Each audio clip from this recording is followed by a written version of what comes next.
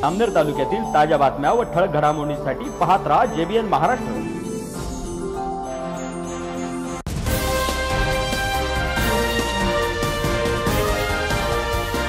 नमस्कार, मी विनोद चौधरी। पाहूया काही ठळक वृत्त।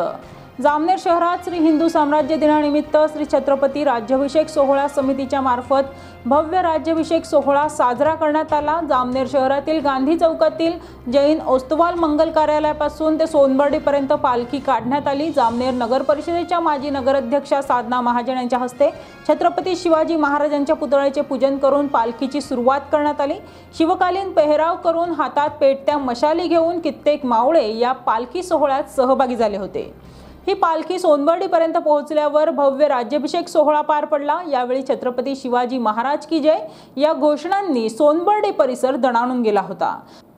या प्रसंगी असंख्य शिवप्रेमींनी या राज्याभिषेक सोहळ्याला उपस्थिती दिली।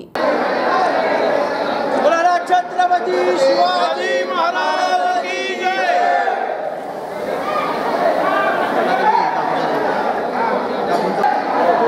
गाड़ी दिख रहा हूँ, गाड़ी दिख रहा हूँ।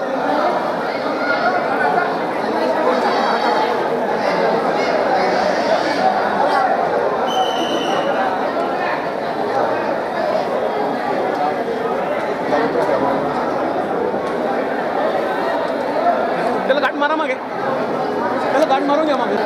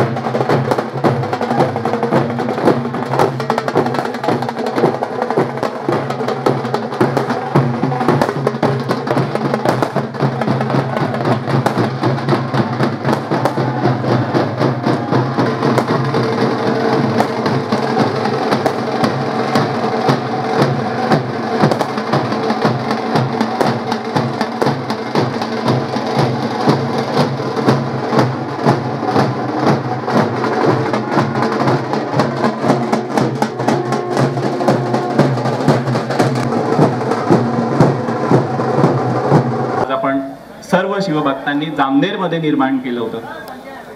या ऐतिहासिक घटनेच्या आपण सर्वजण साक्षीदार आहोत. आपण गांधी चौकापासून शिवछत्रपतींची मूर्ती पालखीमध्ये आपल्या धर्माचं प्रतीक असलेला भगवा ध्वज आणि 350 वर्ष छत्रपतींच्या राज्याभिषेकाला होत असल्यामुळे त्या थीमवरती आधारित तशा मशाली बनवून आपण सर्वांनी गांधी चौकापासून इथपर्यंत आणल्या. सर्व जामनेरकरांसाठी ही एक नवीन गोष्ट होती. अत्यंत पारंपरिक वातावरणामध्ये डीजे बँड अशा सगळ्या गोष्टींपासून दूर राहत तरुणाई हेही करू शकते हे जामनेरकरांनी सगळ्यात पहिल्यांदा बघितलं. एकदा जोरदार टाळ्या आपल्या सगळ्यांसाठी झाल्या पाहिजे, कारण आपण सगळ्यांनी हे करून दाखवलेलं आहे. डीजे न लावता सुद्धा शिवछत्रपतींची आराधना होऊ शकते हे दाखवणारे आपणच सगळे मावळे आहोत. त्यामुळे सगळ्यात पहिल्यांदा तर आपल्या सगळ्यांचं अभिनंदन करणं गरजेचं. शिवछत्रपतींचा 350वा राज्याभिषेक दिवस आहे. आपण सगळ्यांनी आता एक क्रम ऐकूया, त्यानंतर या राज्याभिषेक सोहळ्याचे आपण सगळेजण साक्षीदार होणार आहे. यानंतर शिवछत्रपतींची मूर्ती राज्याभिषेक स्थानावरती स्थानपन्न होणार आहे. त्यानंतर एक सामूहिक गीत होणार आहे. त्यानंतर एक व्हिडिओ आपल्याला या ठिकाणी स्क्रीनवरती दाखवला जाईल. माता की वंदे हर हर छत्रपती शिवाजी महाराज की. एक आर्मी असली पाहिजे, त्या आर्मीतल्या वेगळ्या वेगळ्या बटालियन असल्या पाहिजे, असं त्या ठिकाणी सुरुवात झाली. वेगळ्या वेगळ्या बटालियन्सची स्थापना झाली. जसं की राजस्थानची राजपुताना रायफल्स. या राजपुताना रायफल्सची युद्ध करत असताना घोषणा दिली जाते.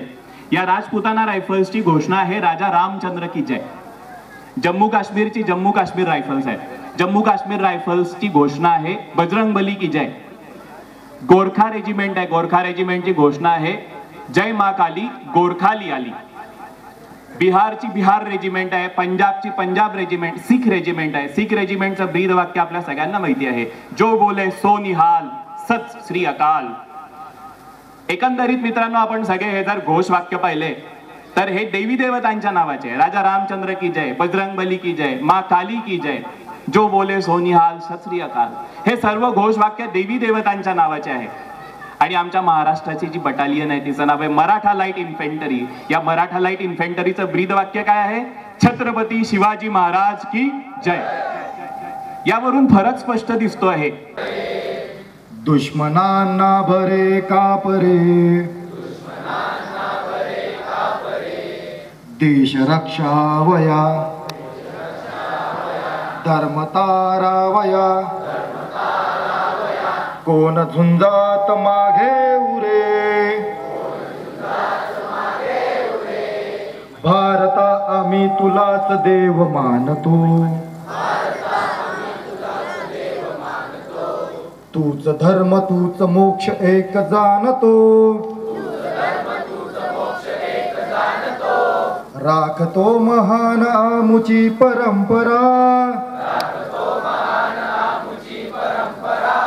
रक्त शिंपुनी पवित्र ठेवितो धरा,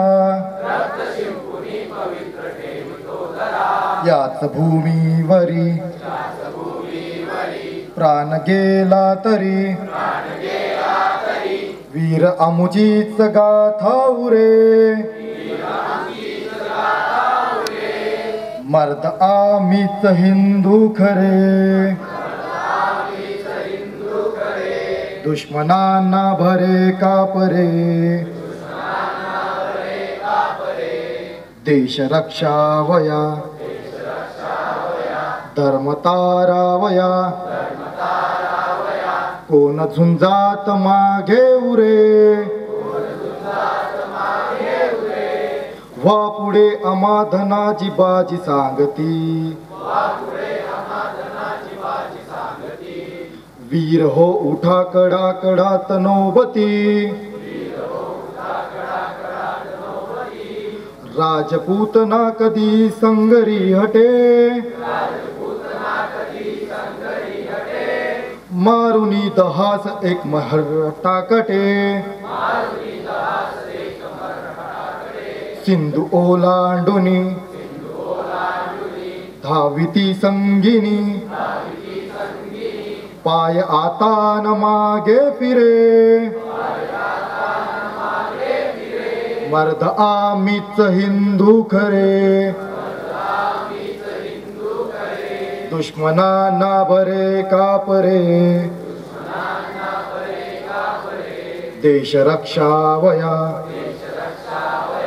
धर्म तारावया, कोण झुंजात मागे उरे, वादळा परी आम्ही पुढेच चालतो. सरस्वती देवीचं स्मरण होत आहे, माता लक्ष्मीचं स्मरण होत आहे. नमस्ते शारदे देवी सरस्वती मती प्रदे, वसत्वमां जिह्वाग्रे सर्व विद्या प्रदा भव.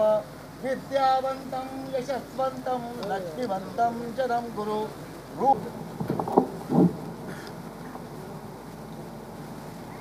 पतीचं स्मरण झालेलं आहे, देवीचं स्मरण झालं आहे आणि आता वेळ आहे जलाभिषेकाची. जलाभिषेकामध्ये रायगडावरती जो जलाभिषेक झाला त्याचं महत्त्व अनन्यसाधारण होतं. रायगडावरती जो जलाभिषेक झाला त्याला सप्त सिंधू आणि सप्त नद्यांचं जल त्या ठिकाणी आणलं गेलं होतं. सप्त नद्यांपैकी एकही नदी स्वराज्यात नव्हती आणि या नद्या शिवाजी महाराजांच्या अंगावरून वाहत असताना गणू शिवछत्रपतींना साकडं घालत होत्या की हे राजा, आता तू आम्हाला तुझ्या स्वराज्यामध्ये सामील करून घे.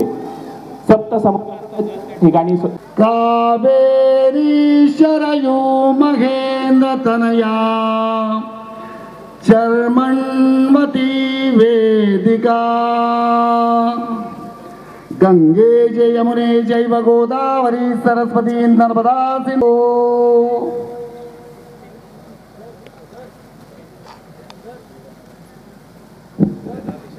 जलाभिषेक झाल्यानंतर आता या ठिकाणी पंचामृताचा अभिषेक होत आहे. पंचामृत म्हणजे दूध, दही, तूप, मध आणि साखर. या पंचामृतापैकीच्या 3 गोष्टी अशा आहेत त्या गौमातेपासून आपल्याला मिळतात. हा पंचामृताचा अभिषेक करताना कदाचित शिवाजी राजांनी ठेवली असावी की या 3 गोष्टी मिळवण्यासाठी तरी आपली गौमाता आपल्या घरामध्ये राहिली पाहिजे. आपण अनेक जण विविध आंदोलनं करत आहोत, पण एक मूळ गोष्ट आपण परम तवैव आपस्तुमग्नं स्मरणं त्वदीयं करोमि दुर्गे करुणानवेशी नैकण्ठडस्त्वं मम भावयेथा क्षुधा तुषार्था जननी स्मरन्ति जगदम्ब विचित्र मंत्र किं परिपूर्णा करुणासि जन्मयि अपराध परम्परावृतं नहि माता न समुपेक्षिते सुतम्. ओम सदा भवतु सनो भुनक्तु सह वीर्यं गर्वावहे तेजस्विनावधीतमस्तु मा विद्विषावहे. ओम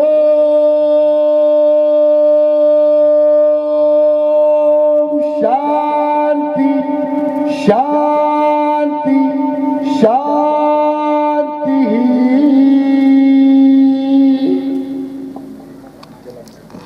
संस्थिता नमस्तस्ते नमस्तस्ते नमस्तस्ते नमो नमः. या देवी सर्वभूतेषु लक्ष्मीरूपेण संस्थिता नमस्तस्ते नमस्तस्ते नमस्तस्ते नमो नमः. या देवी सर्वभूतेषु कृपारूपेण संस्थिता नमस्तस्ते नमस्तस्ते नमस्तस्ते नमो नमः. या देवी सर्वभूतेषु लक्ष्मीरूपेण संस्थिता नमस्तस्ते नमस्तस्ते नमस्तस्ते नमो नमः. या देवी सर्वभूतेषु मातृरूपेण संस्थिता नमस्तस्ते नमस्तस्ते.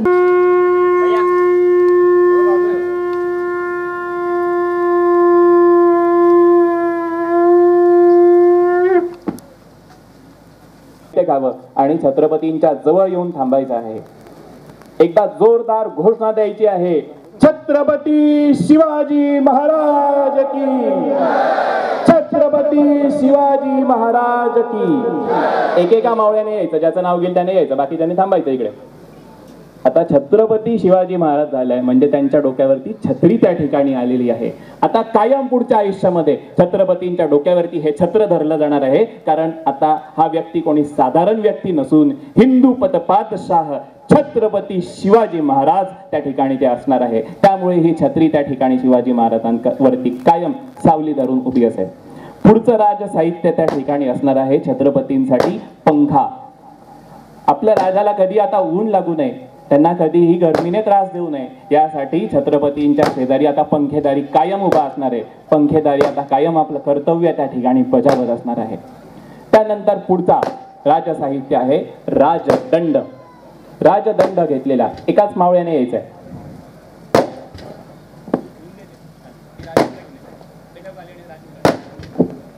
राजदंड हे राजाचं प्रतीक आहे आणि राजाचं प्रतीक असलेला हा राजदंड आता राजांच्या शेजारी कायम एक मावळा घेऊन राहणार आहे. आपल्या कर्तव्यांचं भान राजाला कायम राहावं यासाठी हा राजदंड कायम त्या ठिकाणी स्थापित केलेला असतो. त्यामुळे हा राजदंड आता छत्रपतींच्या शेजारी उभा असेल.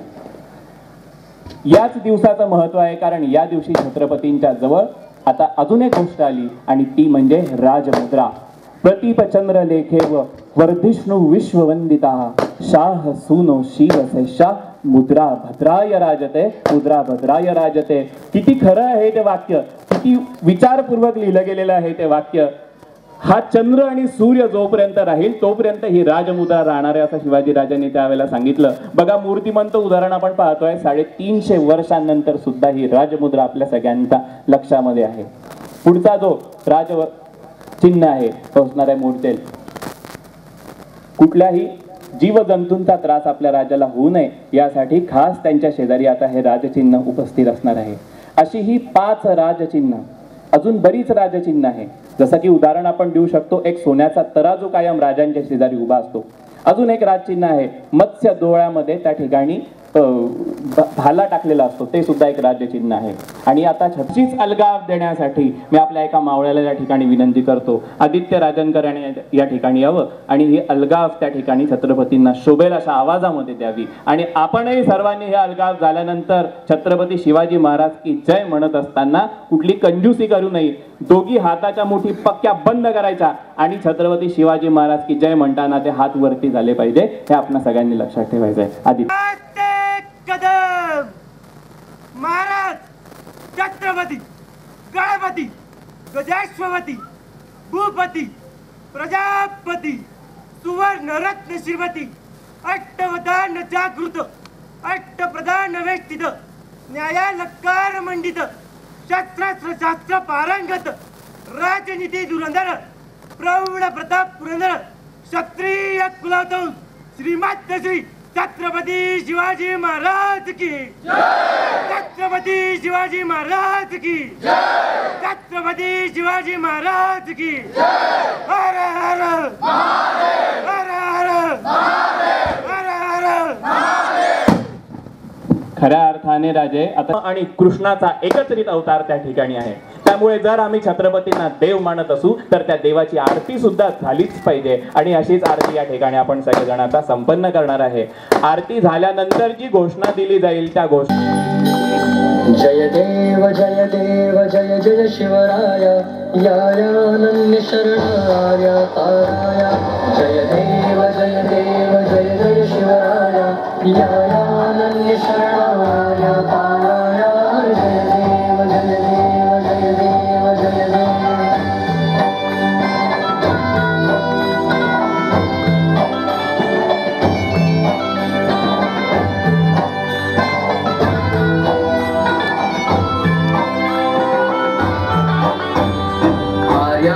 देशावर छानसा घाला आला आला सावध हो शिव भूपाला. सदगदिता भूमाता दे तुझा केला करुणानव भेदुरी तव रूपयन का गेला. जय देव जय देव जय देव जय देव जय देव जय जय शिवराया याया अनन्य शरणार्या ताराया. जय देव जय देव जय जय शिवराया याया अनन्य शरणार्या ताराया. जय देव जय देव.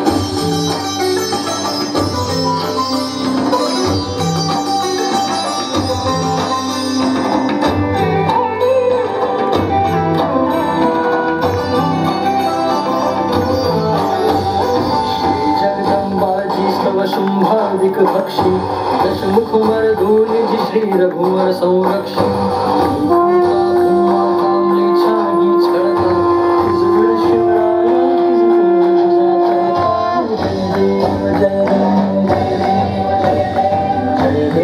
जय देव जय जय शिवराया या अनन्य शरणार्या ताराया जय देव जय जय शिवराया या अनन्य शरणार्या ताराया जय देव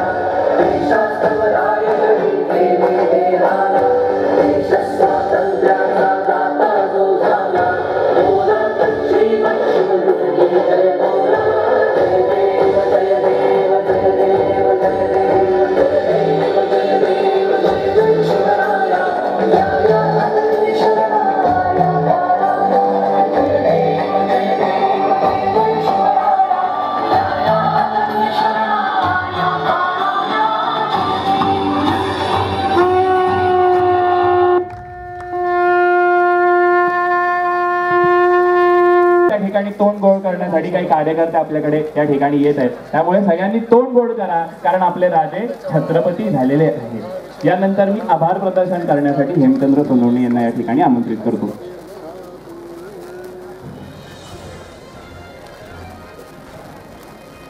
उपस्थित सर्व हिंदू बांधवांनो, या बातमीत इथेच थांबूया. ताज्या अपडेट्ससाठी www.jbnmaharashtra.com या आमच्या वेबसाईटला लॉग इन करा. तसेच यूट्यूबवरील आमचे व्हिडिओ पाहायला विसरू नका आणि Google play स्टोअरवरील JBN news app download करून JBN Maharashtra news channel live पहा. नमस्कार.